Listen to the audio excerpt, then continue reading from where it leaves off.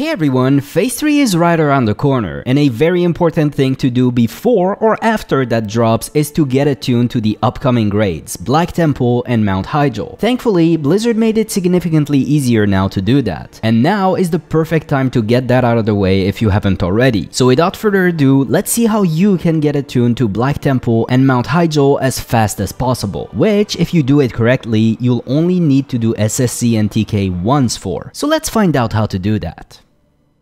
Alright, so first off, at the start of Phase 2, it used to be that you had to be attuned to SSC and Tempest Keep to get attuned to Black Temple and Mount Hyjal, but Blizzard announced that from now on, the attunement quest chains for SSC and TK are no longer required to zone into those raids, making this whole process way more simple. So with that, let's look at where this all starts now. So the first quest you can, and I recommend you pick right now, is the Vials of Eternity. You can get this from the elf Soridormi in the Caverns of Time. She patrols around the big circular structure in the middle. This quest is the only quest required to get attuned to Mount Hyjal, and entering Mount Hyjal and killing the first boss will also be a requirement to get attuned to Black Temple, but we'll get to that later. The bad news is, this quest asks you to kill Lady Vash and Kel'Thas Sunstrider, the last bosses of SSC and Tempest Keep respectively. The good news is, both those raids, including Lady Vash and Kel'Thas, have been made significantly easier too through nerfs, along with the removal for the need to be attuned to zone into them. So given you find yourself a half-decent raid group, you'll be clearing those raids quite easily in theory. Now, the reason why I recommend you pick this quest right now is because the attunement for Black Temple also has you kill some bosses in SSC and TK, so you'll be hitting two birds with one stone if your group manages to clear those raids in one go. Alright, that's for Mount Hyjal, which is a very simple quest in theory. Let's now talk about the Black Temple attunement, which is a whole different story. Your one seemingly simple objective is to get the Medallion of Karabor, which you need to have in your bags to zone into the Black Temple. Very similar to the Drakefire amulet that you have to get to zone into Onyxia's lair. And also similarly, this will be a very long and tedious process to obtain this. So the first quest on the attunement for Black Temple is called Tablets of Baa'ri. You can grab this from either the Aldor camp or the Scryer's camp in Shadowmoon Valley, depending on what Shatrat faction you chose. And this quest will have you collect 12 Baa'ri tablet fragments, tablets that are rumored to hold the secrets for the infamous Temple of Karabor, aka the Black Temple. Unfortunately, those secrets are quite annoying to uncover. You'll want to head to the ruins of Baa'ri at 5938 in Shadowmoon Valley, and you'll see those tablet fragments with a green aura around them. Why this is annoying is because this place is infested with high-level mobs, and they can very easily overwhelm you. So you'll need to safely clear your way through this place. Dropping down in the middle of this camp will almost certainly mean your death. The Ashtongue workers can also drop tablets with a 30% chance. This took me personally 30 minutes to finish this quest. As I said, this quest is infested with mobs and you'll have to play it very safe if you don't want to spend even more time here. Thankfully, this is the only annoying quest like this, so after you're done, head back to the quest giver and turn in this quest and grab the next one, Oronu the Elder.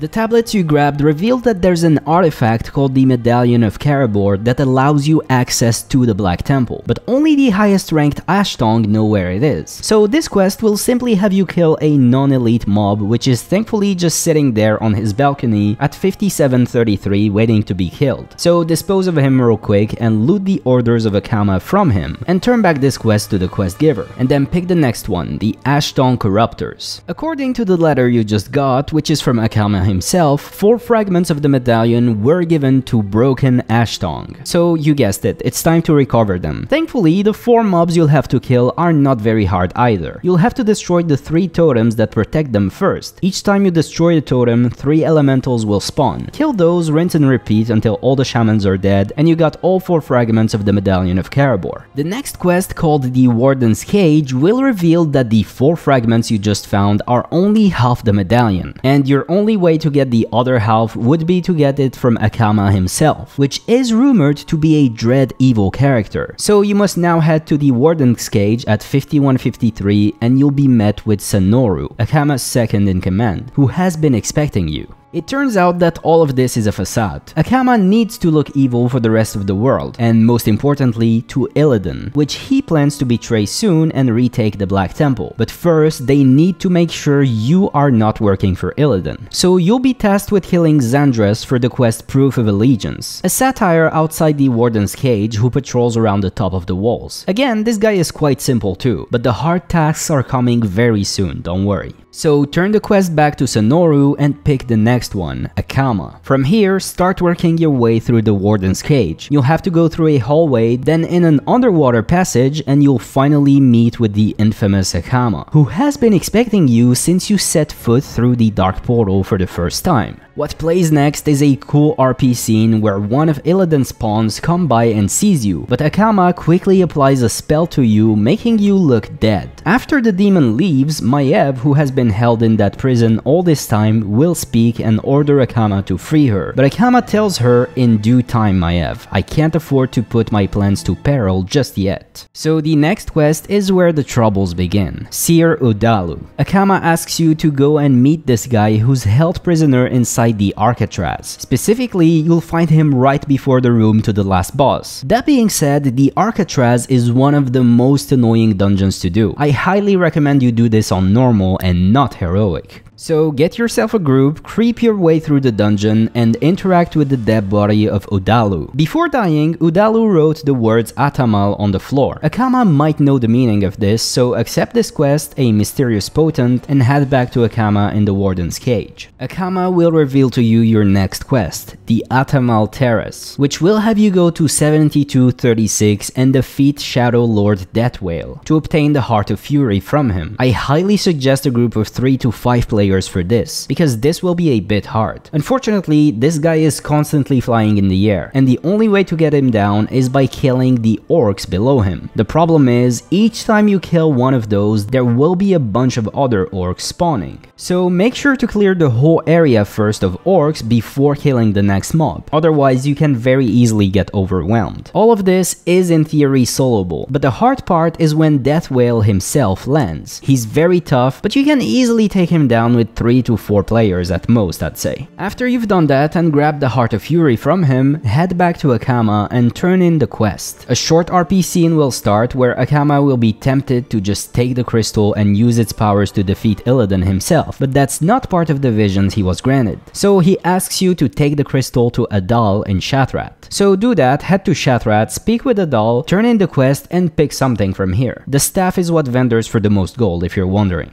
But then, that's it. At first glance, there doesn't seem to be any more quests, but in fact, the next quest is hidden inside the Coilfang Reservoir in the raid Serpentshrine Cavern, after you kill the boss Fathom Lord Arcatraz to be exact, who is holding prisoner Seer Olum. So find yourself a raid for SSC and start clearing your way through. Remember, by now you should have the quest Vials of Eternity, the Attunement to Mount Hyjal, and if you manage to clear all of SSC and kill Lady Vash too, you'll be able to finish half of this quest. But for now, let's focus on the Black Temple attunement. After you kill Fathom Lord Arcatraz, Seer Olum will be freed, and he will give you the next quest, the Secret Compromised. He reveals to you that the Naga of SSC discovered that he's conspiring against Illidan, so they tortured him, but he didn't say a word. So from here, focus up, because this is very important to finish your attunement ASAP. If the raid you're currently in plans to go through TK after you're done with SSC, make sure to head to Shadowmoon Valley first and speak with Akama before going to TK yourself. That way you'll be able to do the rest of the chain without having to find another raid later. So for now, you must head back to Akama and tell him about this. So grab this quest, go back to the Warden's cage, and you'll finally be able to continue your quest to get into the Black Temple. What plays next is, from my knowledge, the first voice-acted quest in the game, and it's really cool, so I'm not gonna spoil anything to you, you'll have to watch it yourself. Anyways, the next quest, Ruse of the Ashtongue, will have you go to the Tempest Keep, the home of Kel'Thas, and slay his most prized possession, the Phoenix Alar, while being disguised as an Ashtongue. So you'll have to find a raid and head to TK. Again here, having the Vials of Eternity quest in your quest log is handy. If your raid manages to clear all of TK, you'll be killing 2 birds with 1 stone. That being said, let's focus on the 1 bird at hand, Alar. Something very important that you really need to not forget is to click the quest item you got before before or while fighting Galar. This will turn you into an Ashtongue, and this is required to get the quest credit. After you kill Alar with the buff active and finish the rest of the raid, and kill Kael'thas hopefully, you'll then need to go back to Akama and turn in the quest and accept the next one, an artifact from the past. This is the final stretch. You'll need to go to the raid Mount Hyjal in the Caverns of Time and defeat the first boss, Rage Winter Chill. Obviously, Mount Hyjal isn't available as of the time of writing this video. Phase 3 will probably release in 4 to 6 weeks from now, so if you've done everything so far, you're set. But if you want to know what to do next, or if it's already Phase 3 for you, let's see the last few steps. After you kill Rage Winterchill in Hyjal, go back to Akama, and he will give you the first to last quest, the Hostage Soul, where he reveals to you that his soul is trapped in the Black Temple itself, hence why we do the encounter Shade of Akama in BT. But for now, this phylactery will allow you to move freely and not fear Illidan destroying his soul. So before the assault on Black Temple, you need to head to Udalo and tell him about Akama's plans. Udalo tells you, or shows you through images rather, that he sent one of his brethren Naru outside BT to assist Akama with the assault. So accept the quest entry into the Black Temple, turn it back to Xiri outside BT at 6544 and grab the next quest, a distraction for Akama, which will also reward you with the Medallion of Karabor, the thing we've been working for all this time to get into BT. So I'm not exactly sure what's supposed to happen next, but I assume you'll be escorting Akama and Maiev into BT while all the other NPCs fight the demons that spawn. Then you'll need to head back to Xiri yourself, turn in the quest and receive the Medallion of Karabor. Now keep this thing safe because this is your passage into the Black Temple. And then yeah, the quest chain keeps going for a couple more quests inside BT, having you to do the encounter Shade of Akama and then kill Illidan himself. And once you do that, you'll be rewarded with the Blessed Medallion of Karabor, which will teleport you to the Black Temple from anywhere you are in the world with a 15-minute cooldown. Very handy. But for now, you're attuned to the Black Temple and Mount Hyjal. Congratulations. Go ahead and kill the Lord of Outland himself with your guild and get all the fat loot he has for you. With that, this marks the end of this video. I hope you guys enjoyed it. If you did, remember to give it a like and subscribe to the Classic While Curious channel for more content like this. I will see you guys in the next one very soon.